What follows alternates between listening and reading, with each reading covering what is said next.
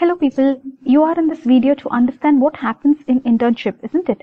So basically, this is the latest guidelines given by National Medical Council, NMC, for internship. So this is the draft regulation only. So if you see any problem, you can tell them, they will correct it probably. See, earlier what was there was a Medical Council of India, MCI was there. The same gate has the new board. See this is in Delhi. So this is National Medical Commission now. When I was in Delhi, I had seen this MCI. Now it is NMC. So anyways, look at this. This is Undergraduate Medical Education Board. So they have given the draft regulations for the compulsory. It is compulsory rotating internship. Why is it called rotating, guys? Because you will be rotating from one department to the other, isn't it? So who is an intern, guys? It's a medical graduate who is undergoing training. So you are still a trainee. You are a trainee. You are under training. Okay. So that's an intern. So what is the intention of this internship? So that you will prepare for independent unsupervised primary care. So you should be able to achieve that in 1 year. So most of you will, after MBBS final year, right, you will have a period of internship in the middle, right? And then you will go to your rural service, which will be again given to you by the government, right? So this internship should prepare you for independent practice, for you to be able to handle situations in your rural service, isn't it? You should be completing this 1 year of internship within 2 years of passing your final year MBBS, guys. Okay, otherwise what will happen? You will have to check that, because there are a lot of people who do internship late in life too. So the eligibility for doing internship is that you should have finished MBBS, or you could have done, you can be a foreign medical graduate. Okay. Guys, look at this. Prior to internship, there is something called as provisional registration. This is a provisional registration with the State Medical Council. So just look at that. Okay. Guys, now let us get to the most important part. Okay. So here you can see the time distribution for internship. So 2 months you will be posted in community medicine, guys. You will be actually posted in CHC, RHC, is it? Interesting. So you will be going to community health center, rural health center, etc. Interestingly, 2 months is quite huge. Look at general medicine. That is just 1.5 months. Okay. Pediatrics, 1 month. General surgery is also 1.5 months. So I'm seeing community medicine to be taking chunk of it. Obstetrics, gynecology, 1.5 months. Everything else is like 1 week, 2 weeks, but look at this one. This is very important. Okay. In the casualty, in the emergency medicine, you will be there for 2 weeks. This should be a very good learning for you if you are in a hospital which gets a lot of trauma. So that should be a learning experience, guys. Look at this. Everything else is just 1 week, 2 weeks. So we are not going to the specifics. So in 2 super specialties, 1 week each you'll have to spend. And they're asking you to also learn Indian system of medicine. Ayurveda, Unani, Ayush, what is it? All that comes under Ayush, right? So you can may choose any elective. 1 elective you can choose. So 1 week of exposure to Indian system of medicine. Here are the options, guys, for you. Ayurveda, Yoga, Unani, etc. I know you people are very eager to know the rules. See, rules are, they will give you maximum 15 days of leave with prior permission during the entire period, okay? I know you're also asking about stipend. Look at what NMC says. The stipend shall be paid, okay, as fixed by appropriate fee fixation authority. Who is your fee fixation authority, guys? Go check with them, okay? One thing you understand, guys, here, if the internship you do not attend fully, or you're taking too much of leave, then they will extend it, okay? And in this extension period, they'll not pay you stipend. The thing is, earlier there was NEET PG, right? So for that, there was a rule that you should have finished your internship on certain date, right? You should have finished your internship by a certain date. Only then you would be eligible for NEET PG. But now with NEXT and so many exams that have been added to NEXT, again check, okay? You have to complete your internship within given period of time so that you'll be eligible for any of these exams. I know another question you will have is any more exams to give in life.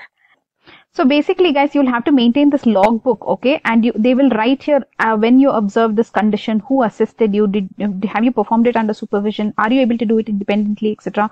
So you will have to get this signed by people. So just look at all these skills that you need to know. So they can assess you basically on your practical knowledge. It is possible, okay? Okay, so they maintain this logbook year along. Then what happens? internship assessment and feedback form with the name of you, student, intern ID, etc. How many leaves you have taken, from when to when you did your internship, and they will rate you.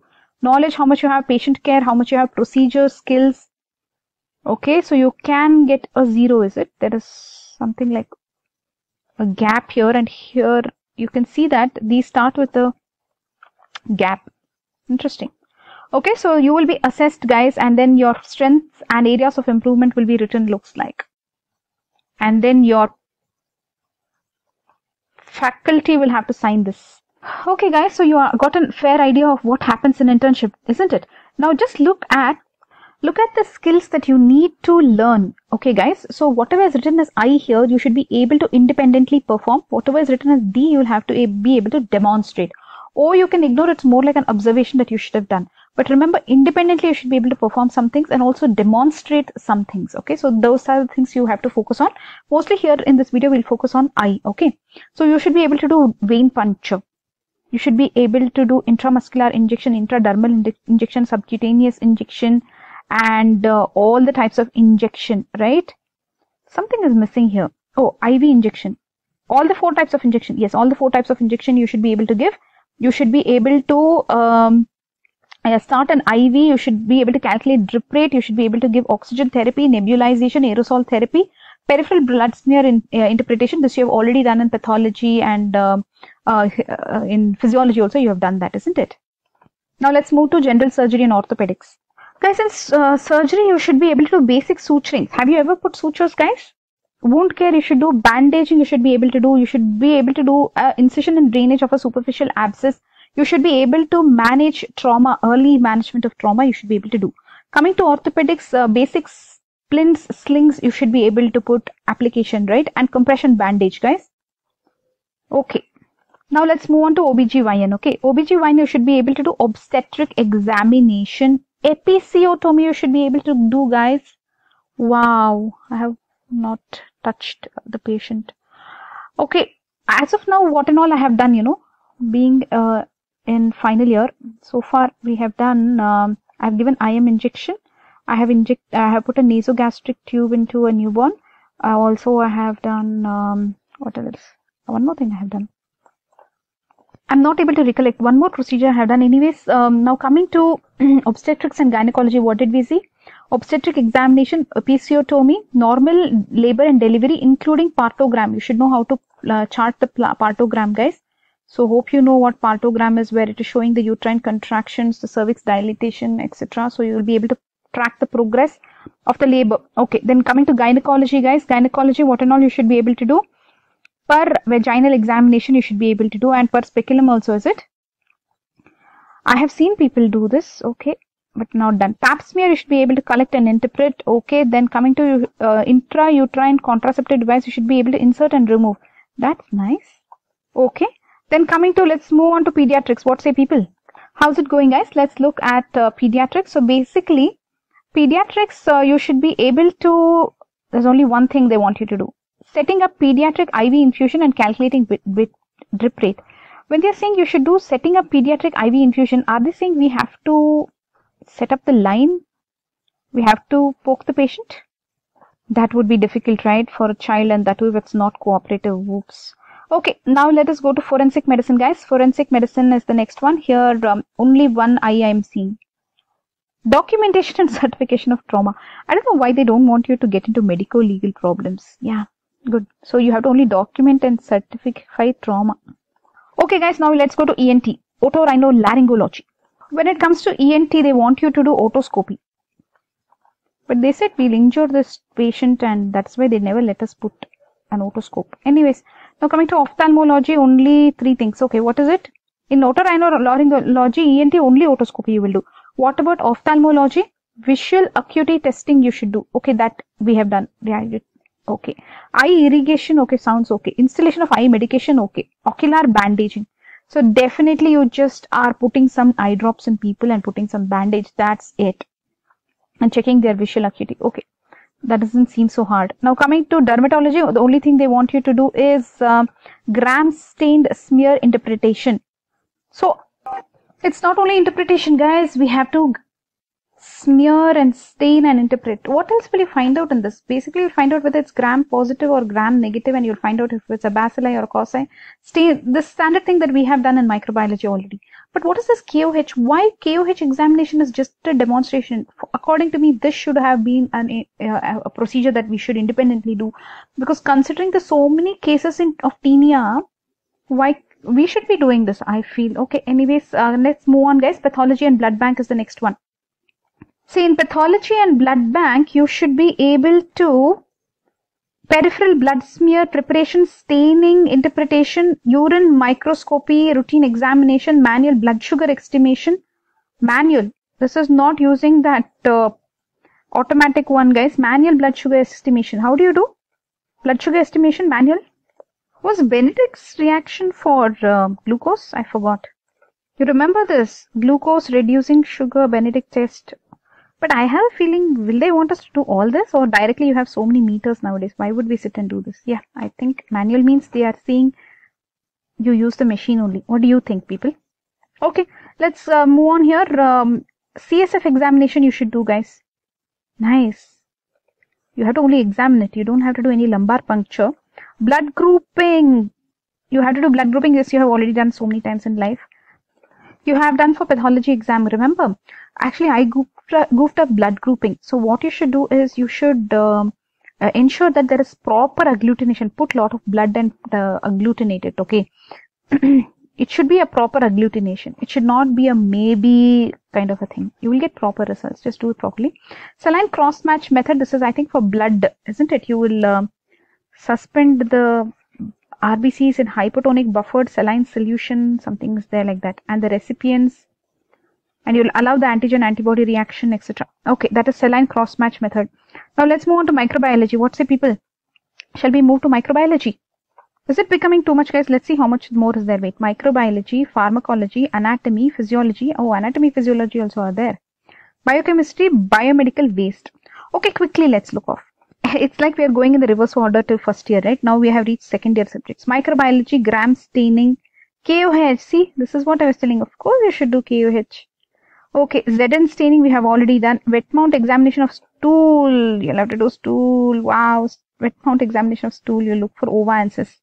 So only ova and cysts will be there, is it? Okay. Or small worms, can you see? Okay. Then what is this? Identification of blood parasites on... wait, let me zoom a little more. Identification of blood parasites on peripheral blood smear. Yeah, you should identify. In the blood they are looking for parasites. Okay. Do you know the blood parasites? Suddenly to my mind, what is flashing is plasmodium, you know, because malaria, they will try to identify the blood, right? Blood parasite. Okay, pharmacology, guys, you are recognizing an adverse drug reaction. You're not going to write any prescription and all, remember, okay. Then, what else?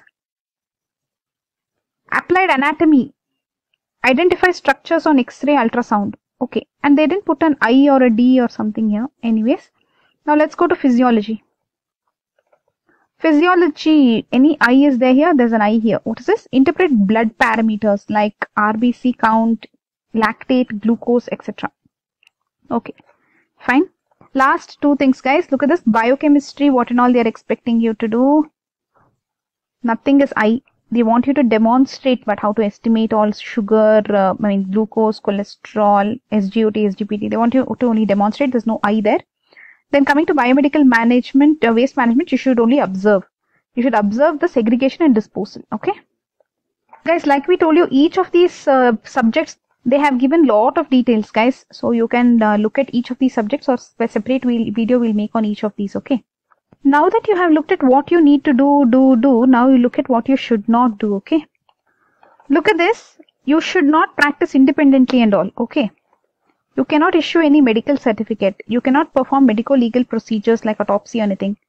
And you should not do any independent surgical or interventional procedures. You should not do. You should not hold any teaching position in the college. You can teach, but you cannot hold a teaching position. Okay. Then you should not indulge in any form of medical practice, clinical or otherwise, outside the purview of the requirement. Okay. Then what else? Do any other acts which is forbidden. Okay. So hope you got a fair idea of what happens in internship, guys. Guys, I'm sure you are worrying about night duty, etc. See, in this document, what it says is there will be some postings in the afternoon, etc. But as such, night duty is not mentioned. However, night duty could be a part of your internship. So do go through this document and contact National Medical Commission, guys, if you have any concerns. Okay, that's it for now. Bye bye.